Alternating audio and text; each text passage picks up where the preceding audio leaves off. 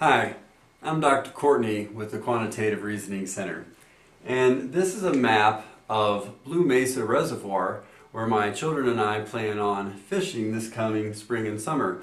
And even though it's January and the fishing season doesn't begin until late April or early May, it's probably the first time we could have our boat in the water, we've been busy working restringing rods, double checking our equipment, and studying maps of where we plan to fish in the spring so that when the time comes we're well prepared to give it our best, trying to catch lake trout, kokanee salmon, rainbow trout, and brown trout, which are the fish that are available in the reservoir.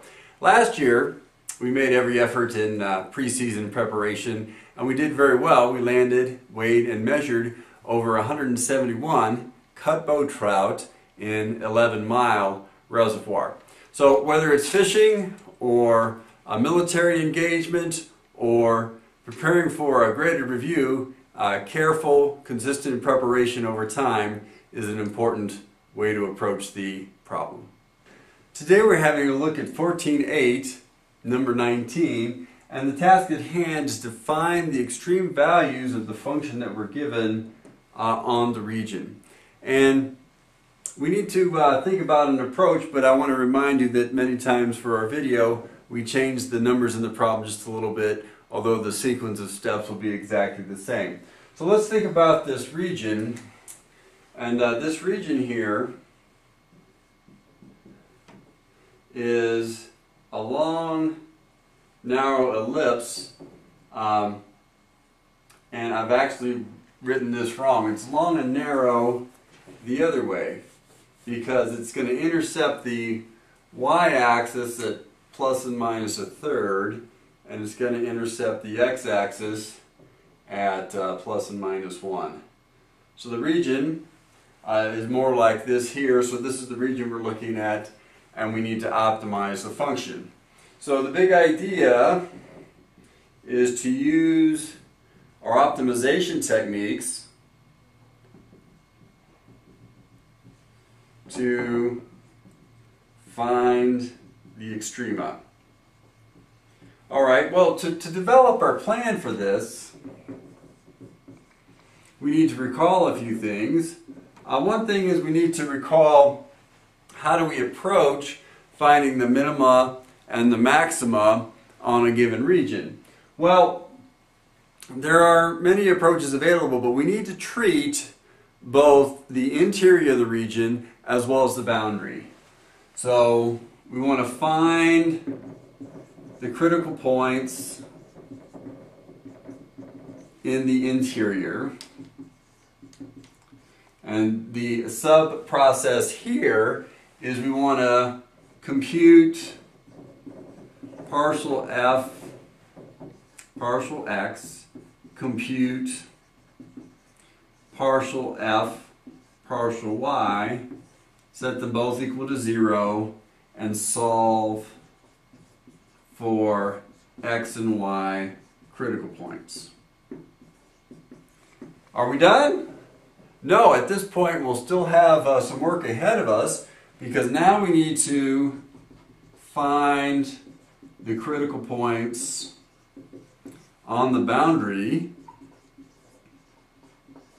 And to find the critical points on the boundary, we basically have this function subject to this constraint. And when you have a function and a constraint, usually the way that you want to proceed is to use Lagrange multipliers. So we're going to use Lagrange multipliers. Alright. Well, there's a lot more to using Lagrange multipliers, but we'll go ahead and cover that when we get to it.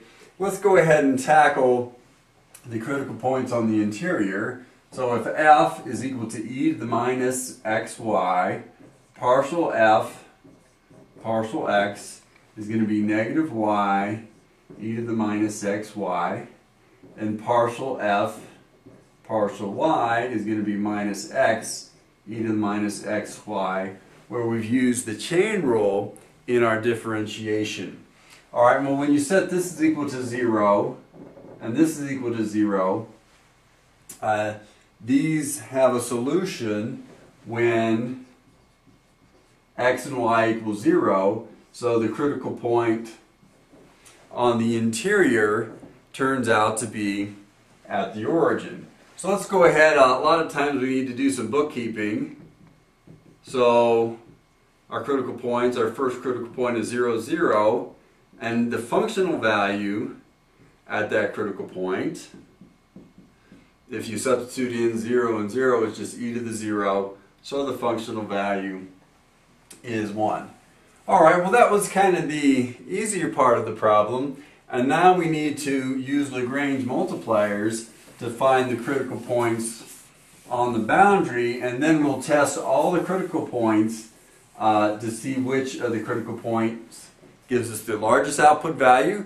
That's going to be the maximum, and we'll find out which critical point gives us the minimum output value, and that's going to be the minimum. Alright, so Lagrange multipliers, we need to recall our equation, and we started our execute step here a few minutes ago.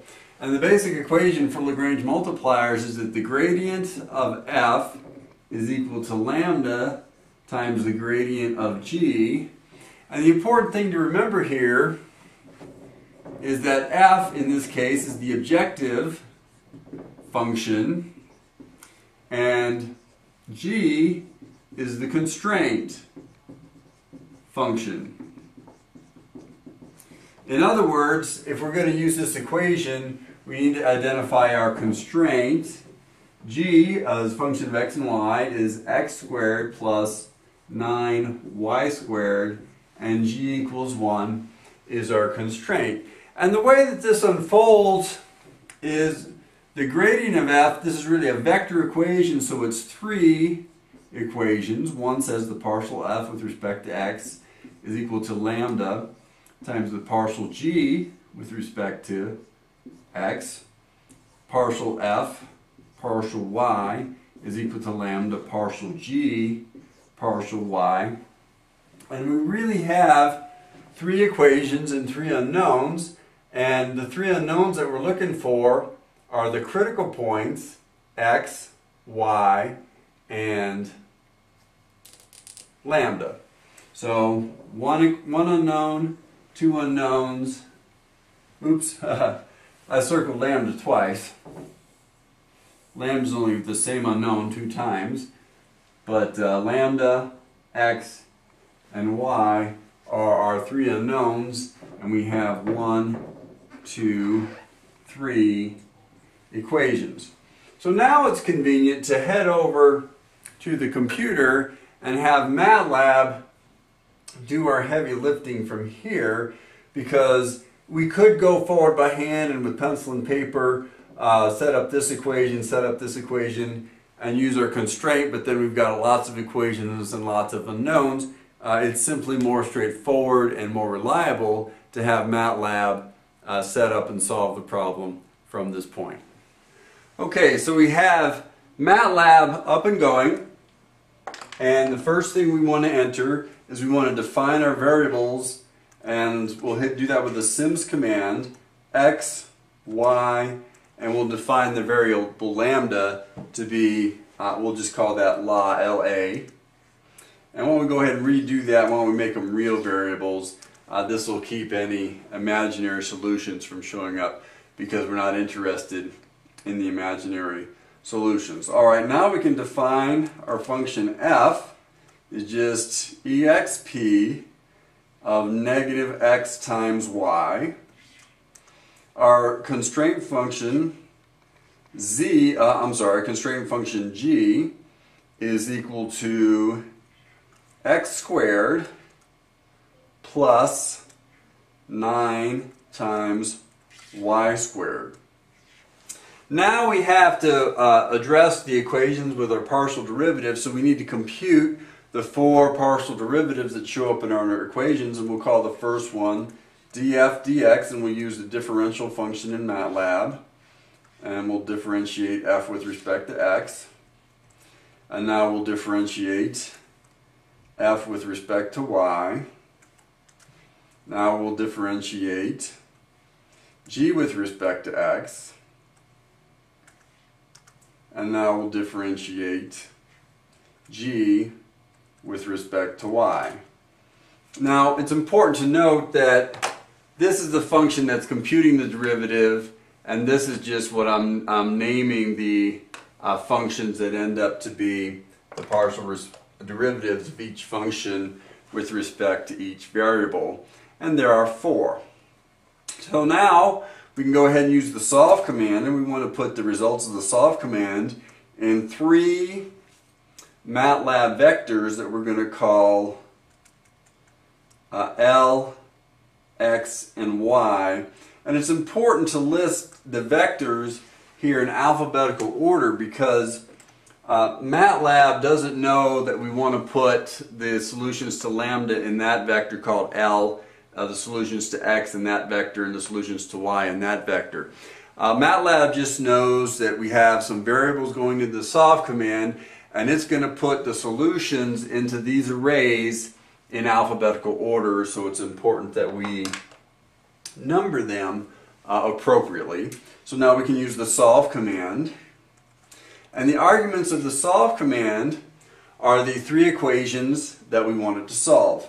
And the first is the equation that's partial f partial x minus lambda times partial f partial y is equal to 0. But we put in the expression that's equal to 0 rather than the whole equation. And we actually wanted partial g partial x here because this is the equation that's the x component of the gradient of f with respect to x minus lambda times the gradient of g with respect to x is equal to 0. And now we repeat that for the y component.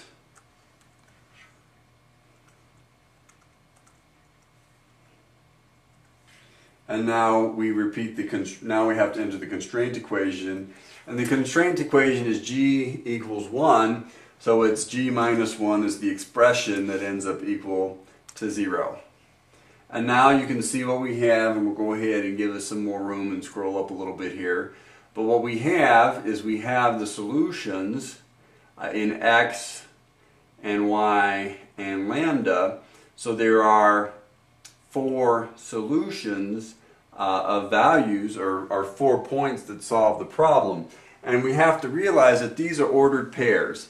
So the square root of 2 over 2 goes with negative the square root of 2 over 6, and so on. So we have 4 ordered pairs that are our critical points. And now we need to substitute these back into the original function. And let's remember we have our first critical point, which was 0. So we're substituting into the function f for the variables x and y. And we want to substitute in the value first, 0, 0, which is the first critical point, and we're expecting that to be 1, which indeed it is.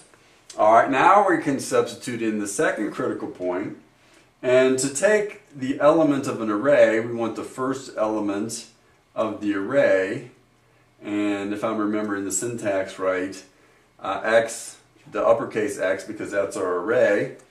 So this expression here is the first element of our array, which that's simply the number that we looked at a moment ago right there. So that's what we want to evaluate the function at, and we also want the first element of the y array because that's one of our ordered pairs, which is our critical point.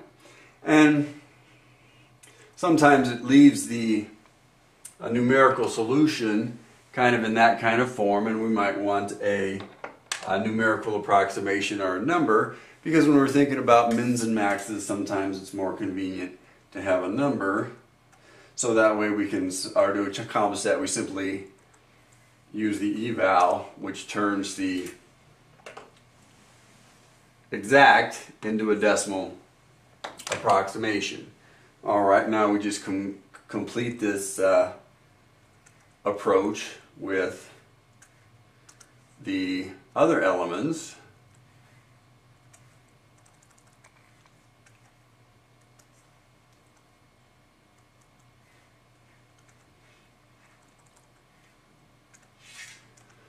So what we can see is that the last two ordered pairs in our solution, the third and fourth elements of our arrays, give us the minimum, which is 0.8465, and the first two give us our maximum. So we have found the extrema of the function we were given on the region of interest. And so let's just go ahead and scroll up. So essentially the first two ordered pairs, these two and these two, give us our maximum, and these two paired with these two give us our minimum, and that is our solution to the problem. We had some technical difficulties with the autofocus on the camera when we were filming this section, so let's go back over it here. The first thing we did was we issued a sims xy la real, and what this command does is it defines the variables x, y, and lambda as real variables. Then we define the function f equals e to the minus x times y, and that's our objective function.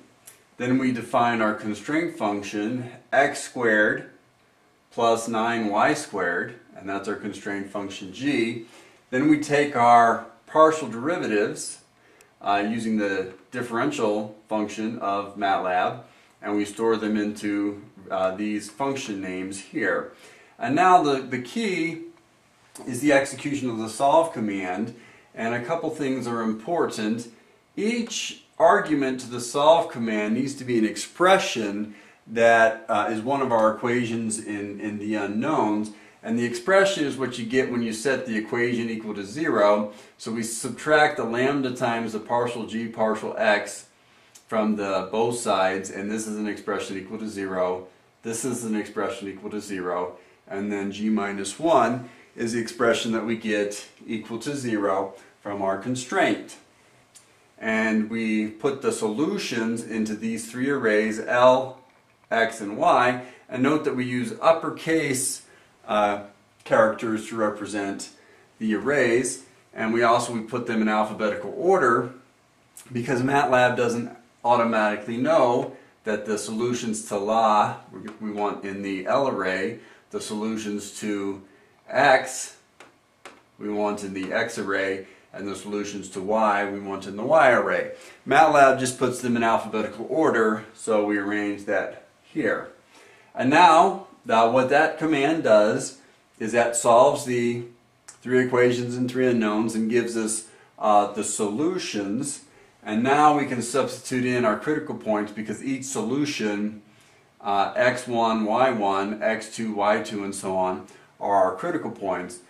So we substitute in the critical point in the interior of the region, and then we substitute in, and what the eval command does is that makes Matlab return a number so that we can see which one's the min and the max.